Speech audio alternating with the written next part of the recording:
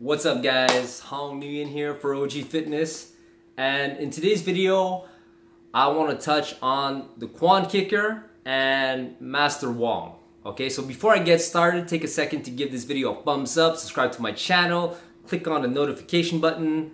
It helps me to grow and I appreciate it a lot. So let's start with KwonKicker. I'm making this video about KwonKicker and Master Wong. So I'm going to start off with the KwonKicker, and I like to thank him for sharing one of my videos. It helped me out a lot. I got a lot more subscribers, so I really appreciated that. And beyond that also, what it is that I'm new to YouTube, and I started watching his videos at one point, and one of the things he said in his videos actually saved me, I think, from going down the wrong path. Because a lot of times when you're new on YouTube, well, a lot of times, I'm just talking about myself, and I'm guessing I'm probably not the only one who fought this way. Like, how do you get views? How do you get people to sub, right? So then you go into like controversy. You try to make videos that people want to see.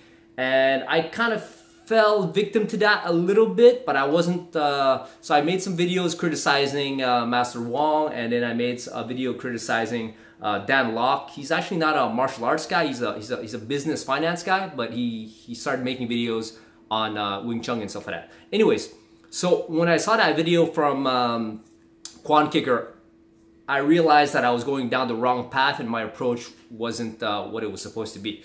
So, you know, of course, I put in a comment there under his video, thanked him for it. I said, oh, you know, and I took his advice to heart. I'm like, you know what, it's not the way to go.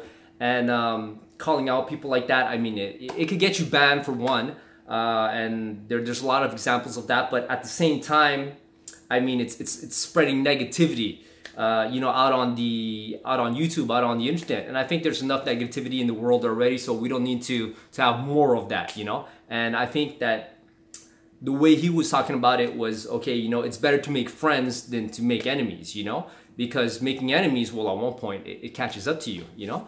Whereas if you make friends, you know, maybe it'll take a little bit more time and whatnot, but it's a much better approach. And when I thought about that, it's much more in line with my own values at this moment as a martial artist, as a judo guy, and so on. So he saved me from going down the wrong path. And then on top of that, he actually like commented on a couple of my videos and stuff like that, and then he actually shared one of my videos, which helped me out tremendously. So I'm very grateful for that, and I got more subscribers in like a few hours than I did for the past 2-3 months that I started approximately. So listen, KwonKicker, thank you very much, bro. I appreciate it. If there's anything that that I could do for you in the future, you know, let me know. I'll do what I can.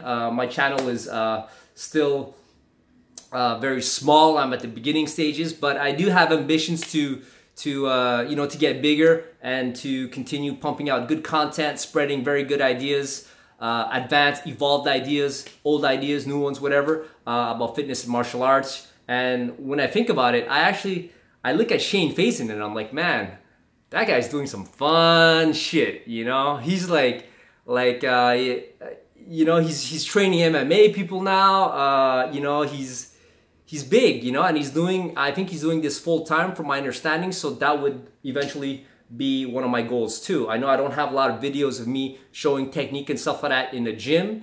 It's just that I haven't really gotten around to it, but eventually, yeah, I'll improve and I'll evolve as I go along. So yeah, I'm really grateful for all the new subscribers that came from KwonKicker sharing my video and stuff like that. So hey, I'm blessed. You know, it's what a way to start off a channel, right?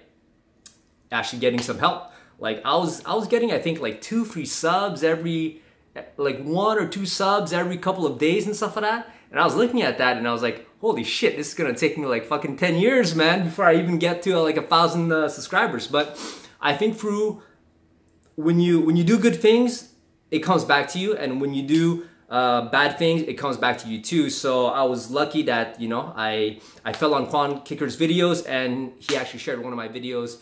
So yeah, thank you again, and thank you all new guys. Welcome to my channel, and I'm gonna try and be myself, but I'll I cuss a lot, guys, so sorry about that. But it's who I am, you know? Like, if you were to meet me in real life, this is exactly the way I talk. Like, I could keep it PG-13, and what I'll do though is I'll you know, I won't be criticizing guys in a harsh way, personally attacking anybody, because, you know, it's the wrong way. And so, okay, on to Master Wong. I want to give Master Wong some love, some credit, okay? Because I did criticize him a bit. I was kind of making fun of him. But me and Master Wong actually have a lot in common. Well, for one, you know, he's on YouTube. He's much bigger than me, of course. But he's a martial arts guy. And I'm a martial arts guy. So already that's something that we have a lot in common. Second, for those of you guys who don't know, I'm actually of Vietnamese and Chinese descent. Okay, so my last name is Nguyen. Nguyen is like, you don't get more Vietnamese than that. And Master Wong is Vietnamese from what I gather. I remember him saying that, if I'm not mistaken, in one of his videos. And I could tell with his accent, because that's like a Vietnamese accent that Vietnamese people have when it's Vietnamese is their first language and English isn't, and then they learn English. That's exactly the way it talks. So it's actually very familiar to me.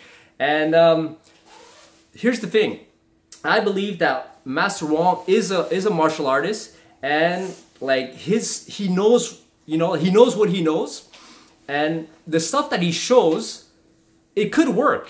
It all depends on context, you know, because in a fight, in a street fight or in a self-defense situation, there's so many variables, and there's, you know, you don't know the person in front of you, what's his background, what's he capable of, what he's not capable of, if he's good, if he's this, if he's that. So like, you know, to say that what he shows is incorrect, it might be incorrect depending on the situation, depending on the person in front of him, like a whole bunch of variables. So that's why, you know, I think the more videos that you watch and this and that, I mean, you have to frame it. You know, it depends on what context, who's the guy in front of you, what's the situation, and certain things will work in different situations, and sometimes that same technique won't work in another situation. Okay, so that's my opinion on it. So I just wanted to thank KwonKicker and show Master Wong some love. So,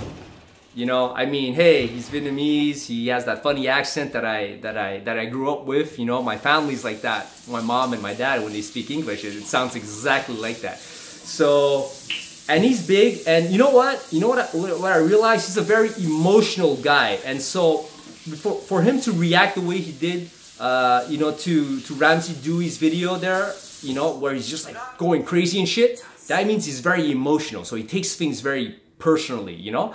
And then when you look at that, and then you look at like how he acts in his videos, you realize this might not be acting. I think this is the way he really is. He's a really intense guy, and he has, you know, some violence in him, right? And he's very expressive about it and stuff like that. So it's not an act. So what I said when I said that he might be exaggerating like a little bit for the videos so that, you know, it's more entertaining and stuff like that. But I think essentially he is that way. He is that way, and that's why he reacted that way to that video. You know, he got pissed and shit, right? So I'm actually a very emotional guy too, and I guess maybe you guys could tell sometimes the way I talk. I cuss a lot, I laugh a lot, and you know, whatever. I've had issues in the past with you know, controlling my temper, especially when I was younger, and now I'm getting older. So I don't know. Maybe it's wisdom. Maybe it's just my testosterone levels going down. I don't know. We'll see. I'll have to, you know, wait until my next year annual checkup with my doctor to see what's up. But the thing is, here in Canada, okay, I'm actually in Quebec, Montreal. Montreal is like the city not too far from Toronto. Anyways, it's funny because you can't just ask your doctor, like I asked her, hey, can I test for testosterone? And she's like, no, what? Is there anything wrong? Tell me the symptoms. Okay, and you know, I'm not the type of guy who lies, and I suck at lying. So, you know, it's like she won't test it unless I tell her I can't get a hard on like in the morning or something like that, or you know, I can't perform in that area. So anyways, I digress. All that to say that I can't test my testosterone unless I go private and pay. At this point, well, it's not a priority yet. I don't have the money to go be doing all these kind of tests, but when I will, I'll do it for sure, and I'll share with you guys like my my journey in all of this. So that's it for this video. I don't want to make this too long. So thanks a lot, KwonKicker. I love you, bro. Anything I could do, let me know. And welcome to all the new subscribers. I'll keep it real. I'll be me, and hopefully you guys will stick around and we could evolve and share and grow together. Okay, so that's it, guys. Thanks a lot. And hey, Master Wong, if you're listening, I don't think you are, but I love you, bro. Vietnamese, you know. Anyways, peace.